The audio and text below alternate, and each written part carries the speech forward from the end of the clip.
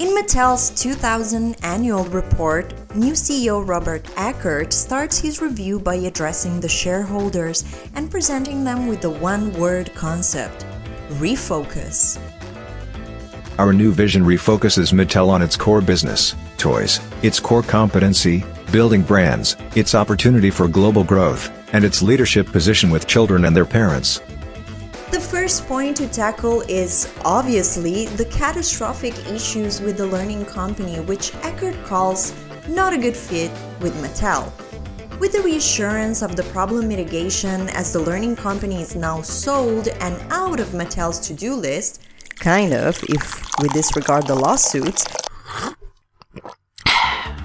Eckert is happy to announce a new partnership that concerns the future of Barbie video games. Vivendi is supposed to provide software development and distribution expertise. Switching to licensing agreements, the partnership would enable Mattel to improve earnings as royalties grew. Few pages and jump scares later in the report,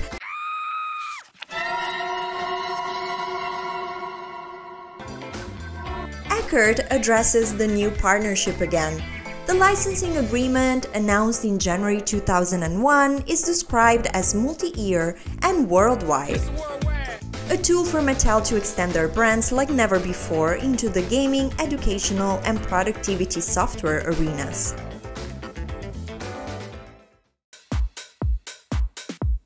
Between 2001 and 2005, more than 15 Barbie video games were released as the love child of this partnership. And this is considering the Barbie character only, since Vivendi also developed the universe further by launching titles such as Shelly Club, a video game released in 2002 which starred Barbie's little sister Shelly, and games for both Diva Stars and My Scenes.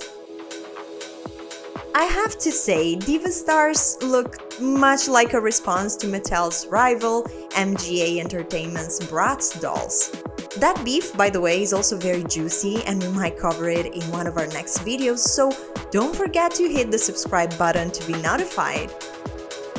Diva Stars Mall Mania was published by Vivendi Universal in North America and follows 4 playable dolls from the Diva Stars line through 6 different stages of gameplay.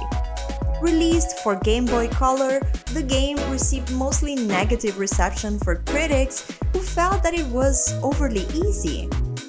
As opposite to Diva Stars, My Scenes had a more original concept and a more normal body. But yeah, the head was definitely disproportionate. But what can I tell you? It was the early 2000s and there was definitely a lot of pressure on Mattel to respond to the success of Bratz dolls. My Scenes were represented by Barbie, yeah, they called her Barbie, Madison and Chelsea, and their story revolved around life in the city as young adults in the internet era. Internet and mobile phones were such a focus for My Scenes that they even had an online mini-series. It just isn't me, but it's totally you. Ooh, it's gonna look scorching on you. In the My Scenes video game released in 2002, players helped Barbie, Chelsea and Madison plan for one of the 12 weekend events, an art show, games nights and more. Players could also take fun quizzes and tell all tests and complete fun activities like designing chic clothes to earn extra cash. The game was developed and published by Vivendi Universal Games. 3 years later, another My Scenes video game, My Scenes Go to Hollywood, will be developed and published by Vivendi Universal Interactive Publishing. Wait a minute, Vivendi Universal Interactive Publishing? Vivendi Universal Games? Vivendi Games? Activision? If you are as confused as I am with all these different names combinations, buckle up. The story of Vivendi as it concerns Barbie video games is as tumultuous as corporate drama can get. We're going to check the timeline of the Barbie titles releases and explore what was boiling in the cauldron behind the scenes. Not the My Scenes, Barbie's scenes. Damn it, not this Barbie, this Barbie.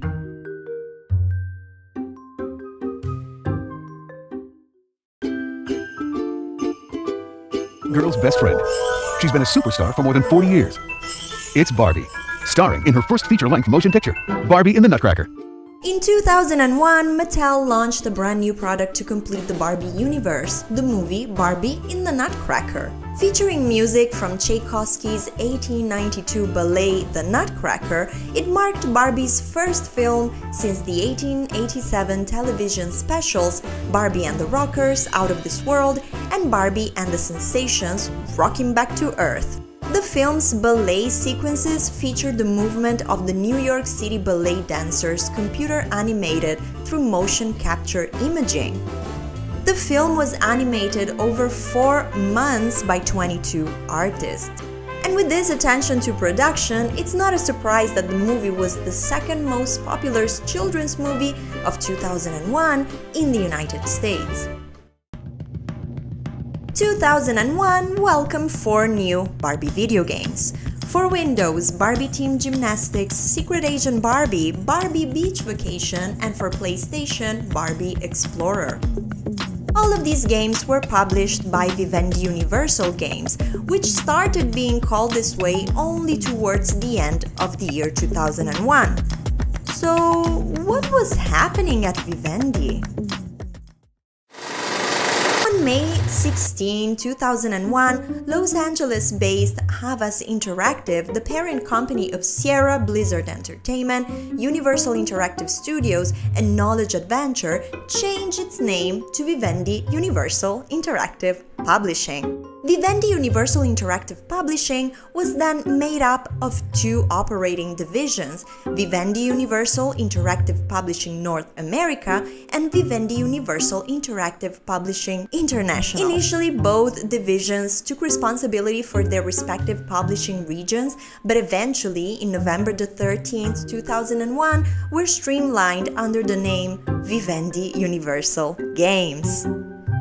These name changes, twists and turns aren't uncommon in the business world, but what's also not that unusual is that the stirring and shifting is the result of one dude's delusional midlife crisis. Meet Jean-Marie Messier, a French businessman who took the chairmanship of the utility company Compagnie Générale des Eaux in 1994.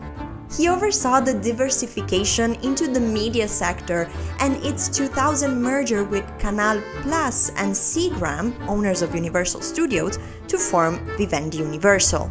When talking about the creation of Vivendi, Messier told Wired he wanted a sleek new Euro name to match his incredibly global ambitions, a name that, quote, even Americans could pronounce. So the corporate people were called in to brainstorm. Viva!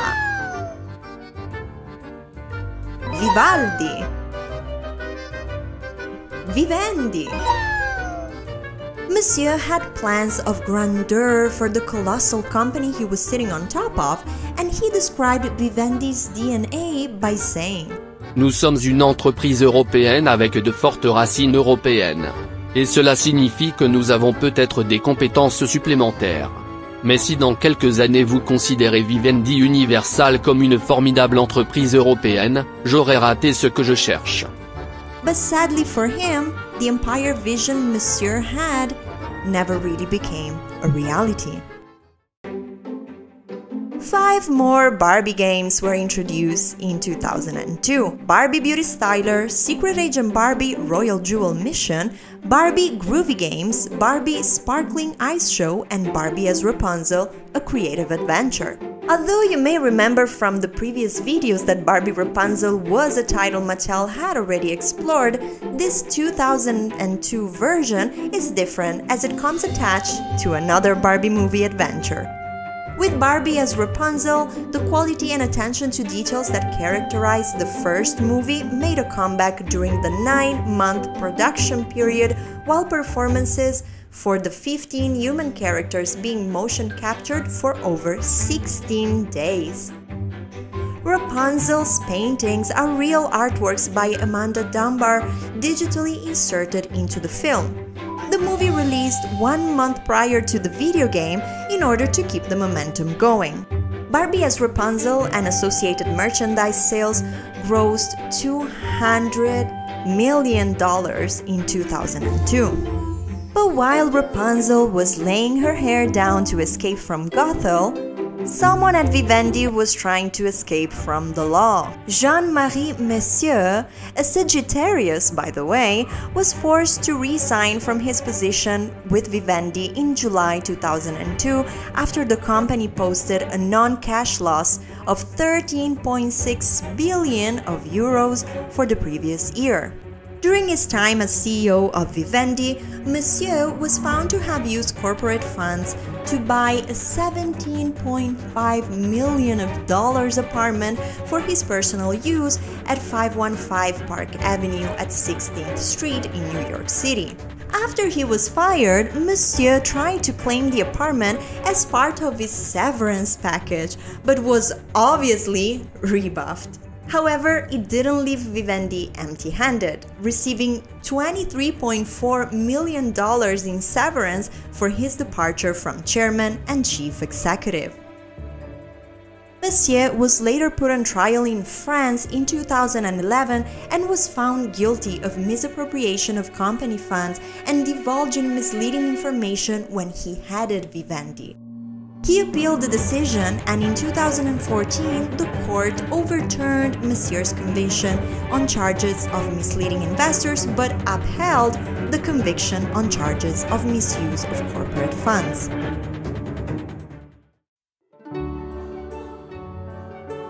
Wake up, babes! It's 2003, and throughout this year, 5 new Barbie video games will appear on the shelves. The first title on our list takes name from, guess what? The latest Barbie animated movie, which also takes name from, guess what? A Tchaikovsky's ballet composition. Yeah, I'm talking about Barbie of Swan Lake, which was followed by Barbie of Swan Lake, the Enchanted Forest video game, which, just like with Rapunzel, brought back on the computer screens the characters from the freshly released movie. You know, some may say that Mattel was milking the cow with these, but personally, as a child who adored Barbie and adored the Tchaikovsky music, I must confess I loved these movies when they came out. Next games in the pipeline were Barbie Beauty Boutique and Barbie Horse Adventures Mystery Ride, both released for Windows. Barbie Horse Adventures Blue Ribbon Race was released for Game Boy Advance and Barbie Horse Adventure Wild Horse Rescue for PlayStation 2 and Xbox. As you can see, the Vivendi umbrella was continuing to deliver what was requested out of the partnership with Mattel. As you can imagine, what was going on behind the scenes was far distant from smooth sailing. After numerous speculations and back and forth, in 2003, Vivendi agreed a sale for its entertainment business, with the media empire being sold to General Electric in a multi-billion-dollar deal. The deal saw the media assets of the company being merged with General Electric's own media division, NBC, in a move which created one of the largest media companies in the world, the new NBC Universal conglomerate. But the Vivendi Universal Games division was not part of the deal. Vivendi was holding on to this valuable asset after failing to find a separate buyer for it earlier in the year, despite early interest from parties including Microsoft and EA Games. Challenge everything. While still existing as Vivendi Universal Games, the company published 5 more Barbie titles between 2004 and 2005, 2 of which were once again following up on the release of Barbie movies. Barbie as Princess and the Pauper in 2004 and Barbie and the Magic of Pegasus in 2005. In early 2004, Mattel CEO Robert Eckert addressed the shareholders in the report of the previous year and said, "More than a doll, Barbie is the strongest girls brand in the world. Recently, however, we have seen an unprecedented level of competition in the girls category. To regain our momentum in the doll category, this year we are going to do things differently." According to the CEO, the new mantra for Barbie wasn't about a multitude of different dolls, but focused on a strategy based on storytelling, enhanced with technology, and what he called age-appropriate aspiration. But the high expectations of the CEO ended up being failed, as by the end of 2005, Mattel experienced sales decreases in Barbie brand. While Mattel found itself in need for more inputs on the Barbie universe and yet another movie on their pipeline, the question for 2006 was, will the next Barbie video game be published by Vivendi Universal Games, or will these guys change name yet again? By March 2006, Vivendi Universal Games announced they would drop Universal from their name, so technically, yeah, they changed name again. However, it will take one more year for the next, more radical change. Around 2006, Vivendi CEO Jean-Bernard Lévy was contacted by Activision CEO Bobby Kotick about a possibility of a deal. Vivendi Games was struggling to be viable at the time, but its principal feature was that it owned Blizzard Entertainment and its highly successful World of Warcraft game, which was drawing $1.1 billion a year in subscription fees. Lévy recognized Kotick wanted control of World of Warcraft and offered to allow the companies to merge, but only if Vivendi held the majority shares in the merged group. Kotick fretted about this decision for a while, according to friends and investors, but after learning that Blizzard also had a successful inroad into getting their games in emerging market China, he agreed to the merger. Activision's board signed on to the merger by December 2007, and the process was officially completed in July 2008. The new company was called Activision Blizzard and was headed by Kotick, while Vivendi maintained a 52% share in the company. Activision managed to publish 9 more Barbie video games in the 2 years period of the merger, with the last one being Barbie and the Three Musketeers in October 2009. Curiously enough, Mattel annual reports from 2006 to 2009 barely mention any achievements with their firstborn girl, and even less is shared about the status of Barbie video games. This is due mainly by the economic crisis in 2007-2008, although the data also shows a continuous interest for expansion in other brands, together with the strategy of acquiring smaller successful toy brands or intellectual properties. Although Barbie video games won't entirely disappear, the end of the first 2000s decade also means Mattel had to continue focusing on new ventures while keeping the Barbie universe simply afloat. In 2010, however, Mattel celebrated a Barbie milestone, her 125th career, and kicked off the global I Can Be campaign. For the first time, consumers around the world helped select the next career for Barbie. With more than 500,000 votes counted, her 125th career, selected by girls around the world, was news anchor. But consumers of all ages and genders loudly campaigned for another Barbie career, which Mattel decided to also launch. Computer engineer Barbie debuted in winter 2010 to inspire a new generation of girls to explore high-tech careers.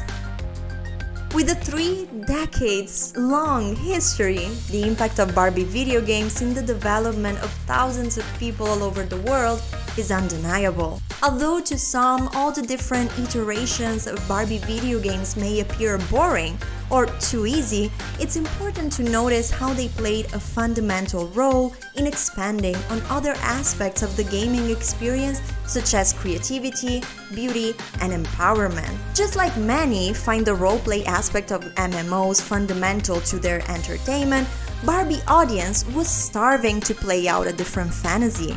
These games were one of the first approaches to video games for many users who simply thought that their interest would never be playable with mouse and keyboard. From designing fashion to styling looks, solving mysteries, practicing sports, storytelling, you name it. As Barbie said in the 90s, computers are cool for girls, and in 2023, this statement continues to be relevant.